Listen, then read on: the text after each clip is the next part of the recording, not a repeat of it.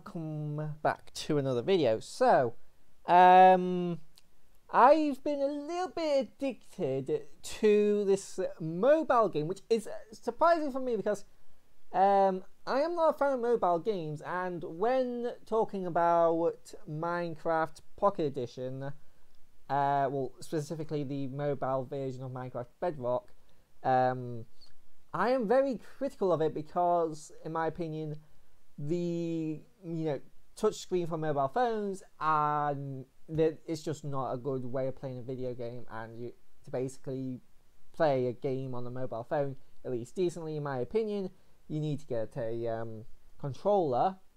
But this actually has been quite enjoyable. This game is called Supremmacy 1914.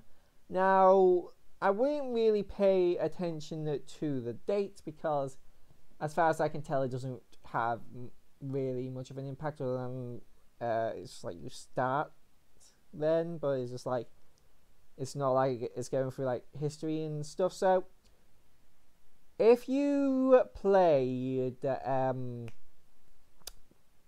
what is it called? Civilization, yes. If you have played the Civilization games, you will probably like this. You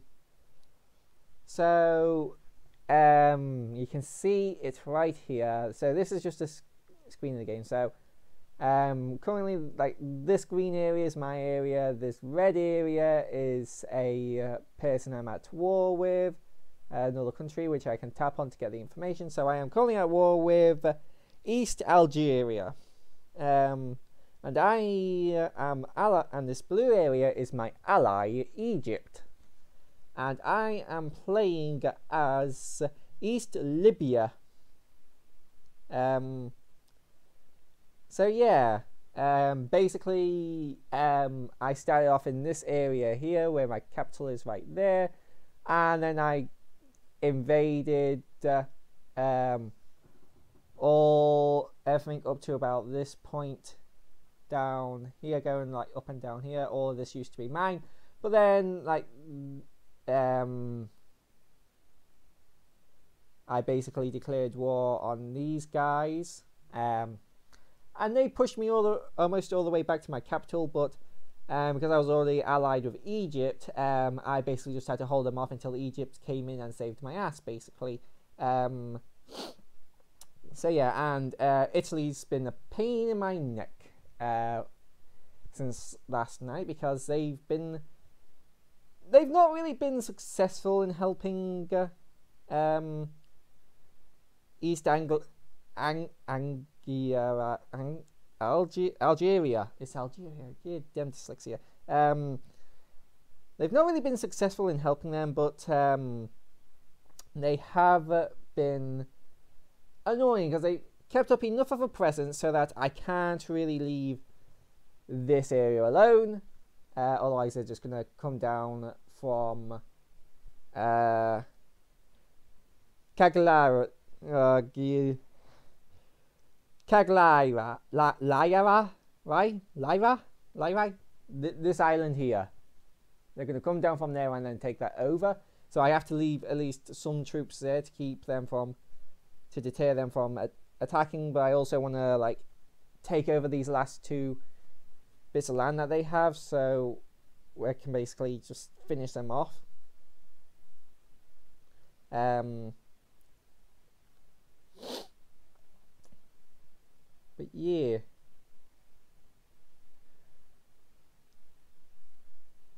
So basically, yeah, it's a lot like Civilization. The world map isn't the entire world maps. You've pretty much only got North Africa in here. You don't have Southern Africa and anything south of North Africa.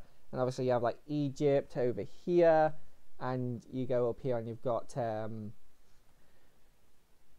Beirut. You've got, I'm not even going to try and pronounce that. If you can't really read that, but it's just like a really long name with like lots of words. But you got like the Russian Empire here. Also, you got like the UK. You've got America over here. You got Cuba somewhere in here, I believe. Oh, no, Cuba's not in this. Anyway, this is the first game that I have ever played of this, and it's like, and you may be wondering, well, why are you doing a review of this game now? You've not even done your first game of it, and that's because one individual, game of this takes forever. So it's an RTS, real-time strategy game. But the problem is, not really the problem, but the thing is that if I say tap on this one of these soldiers here that's moving, you can't really see that because the camera's not gonna be cooperative and focus in on that, unless maybe if I shove it right in his stupid face. But yeah, no, you can't really see that because the camera does not want to focus on it, which is annoying. But I'm just going to say that it says moving 1 hour, 55 minutes and 36 seconds, which is, again, real time. So that's going to take 1 hour and 55 minutes of real time to get to its destination. And that's just moving. Attacking, a single unit can only attack once every 15 minutes. Meaning, and then when they do attack, they're more likely than not just gonna, unless the enemy units that they are fighting have a fortress like this, it's more than likely only going to take one of their units down, meaning that a battle for a city can last hours and hours. And like I said, you're only going to really be taking one of their troops if they don't have a fortress. If they do have a fortress, then you could just be doing nothing to them. Like, I've literally had like these level 4 and 5 fortresses be attacked, and my opponent and Italy just not doing any damage to my units. Now, as you can see here, you can see the fortress there next to the red building there. That building is red because it's been destroyed, and that white bit is its health on the fortress, and it has been damaged from attacks. So they do get damaged, and once they've been destroyed, they're basically useless. Oh, now the camera decides to focus. Anyway. But, when that health bar is completely depleted, then they're basically null and void and they do nothing. But you can repair them, and repairing is pretty cheap. And you have resources in this game, and everything costs resources. The different resources are grain, which is obviously used to feed troops. Fish, which is I think is also used to feed troops. Actually, no, I think grain is mostly for upkeep, and then fish is actually for feeding troops. Iron ore, lumber, coal, oil, and the gas, which you can buy all of these in the stock market, and you can also sell them. Like I've sold some of my coal because I'm not really using a lot of coal, so I just I'll sell a bunch of that. And you get, and there's also just like money, and then every province that you have produces something. So like Medene, Medenie, produces 4.5k of grain and 3.1k money, as you can see there. And obviously, like, you use the resources and money that you get from having provinces to build up an army, so you can go invade other people's lands and take their resources. You can speed up movement of troops by constructing railway in a province, and then that province will have railway, and then they'll move faster. But each railway costs 3,000 metal, 5,000 wood, 1,000 coal, 10,000 money, and it takes 18 hours to construct, which is a lot of time, and definitely not something you're just going to be building in the middle of a war to speed up your troops movement. And it's not particularly pay to win. Now there is pay to win elements, and it is annoying, but it's not too bad. So basically, you get you can get gold, which costs money. This is first one element we'll be going over, and basically this gold isn't super broken. You can use it to buy resources, but you can also use it to increase morale in your provinces. And provinces have morale, which is just like signified by a little smiley face there. And that morale can go up and down, and I don't know exactly what causes it to go up and down, but I know you can boost it, and I know you can also itchy eye, sorry about that. You can also decrease morale in enemy territories, which costs a lot more than increasing your morale, and that you can use it to heal up your troops. Right there, you can see my troops' health is a bit low, but if I had enough gold, it would heal up the troops for 280 gold.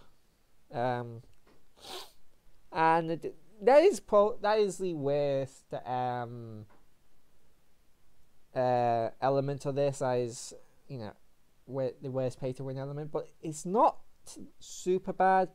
But if you did want to be a whale and just drop 25 quid on this game, you could get 84,000 gold, which you could do a lot with that.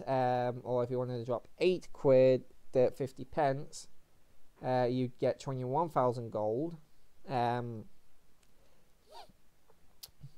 So it's not super extortionate, but I'm not a fan of it, but it's not super overpowered, so it's just like kind of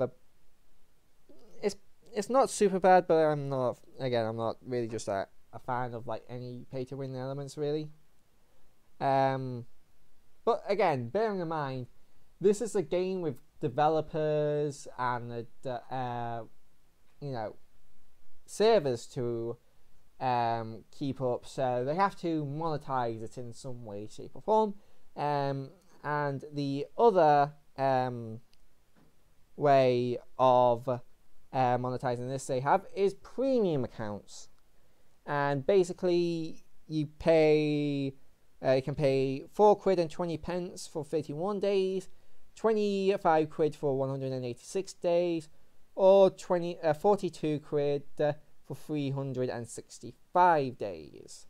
Now, the only thing that allows you to do really, there's two things that I know of. Firstly, when you are constructing something, you can only construct one building and one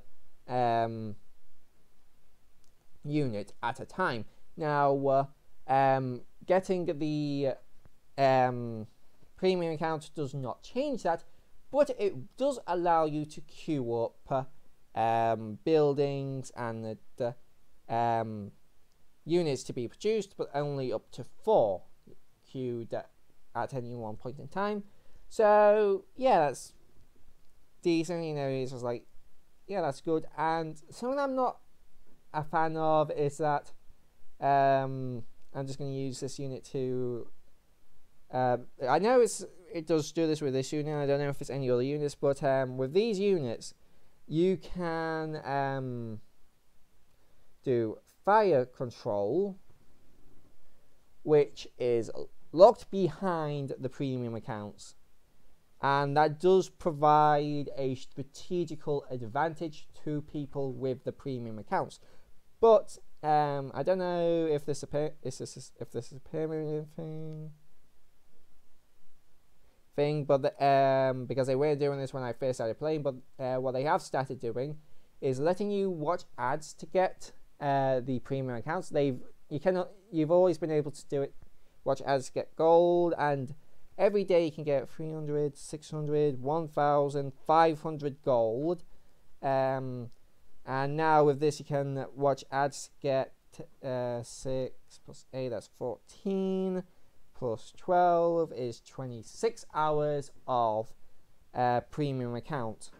So yeah, again, they have to have a way to monetize the game, because they obviously need money to keep the game going. So honestly, it's not super bad, but I do have some criticisms of it, and I'll be back in 1 minute. So yeah, they are definitely something to take into account if you are thinking about playing this game. But honestly, you can probably just ignore all of them and just play without it. And I don't know how much of a disadvantage you'll be at, but honestly, probably not much, to be honest, because while being able to heal your troops is nice, it's not like you can just heal them in the middle of a battle. You can only heal them if they're not currently engaged in an either being attacked or attacking. So that is quite nice. So would I recommend this to anyone? Honestly, yes. If you do enjoy Civilization and don't mind the pay to win elements, and especially if you don't mind watching the ads, like if you watch the ads and the little bit of gold that you get from them is definitely useful. But do be advised when you start a game, that be aware that game will be going on for a long time. I've been playing this one game for multiple days now, and you've seen how little I've managed to do. You see, Egypt has been able to do more than me, but that's mainly because Egypt didn't get his ass kicked and handed to him by a more powerful country. But yeah, other than that, there's not really much that I can really say about it, because while I have been playing this for multiple days and do have a fair bit of knowledge, again, this is only my first game, and I'm not super knowledgeable about it. But let me offer some quick advice. Firstly, if when you first start off a game, just spend some time building up infrastructure and building up an army before you start doing any wars, unless you are a large country and there's just a small you have a small neighbor that really poses no threat to you, because when I started, I had multiple armies, and there was a area that was African French or whatever it was called. Actually, I can check, because it's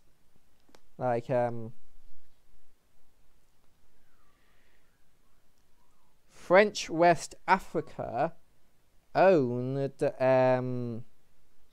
I believe it was these that land there, and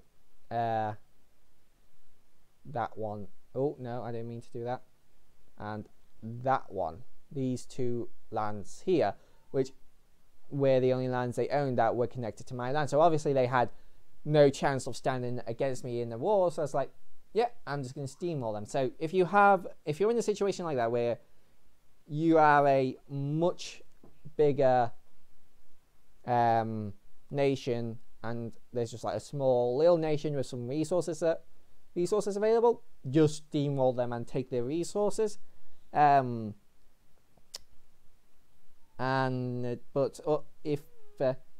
I would highly recommend that just before going to war with like a stronger foe, to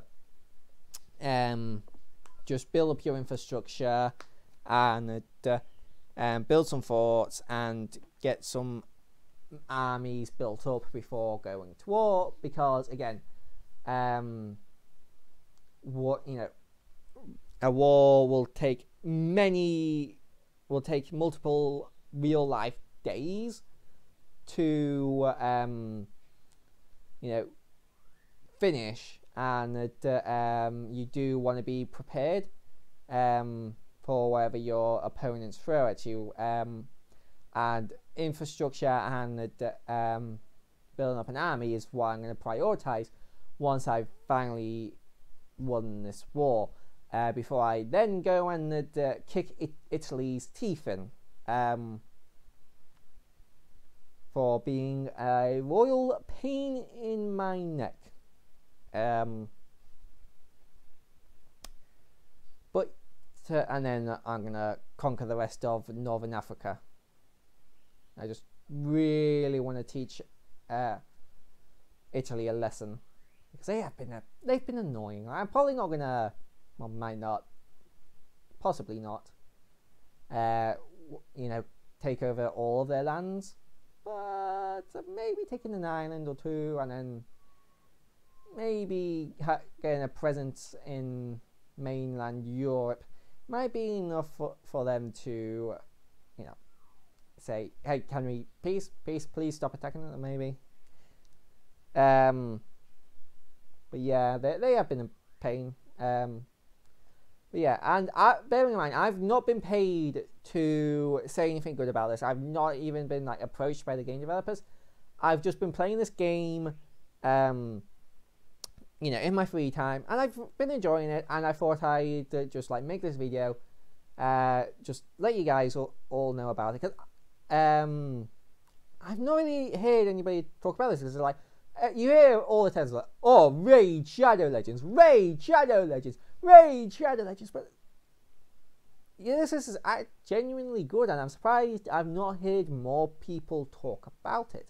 Like, it's not mind-blowing or anything, but if you like real-time strategy games, and this is really good, and unlike Civilization, you don't have to be constantly playing it, because it's just going to be going in the background, because it's a multiplayer game. So these are actually real people that I'm playing against, and not just AIs. And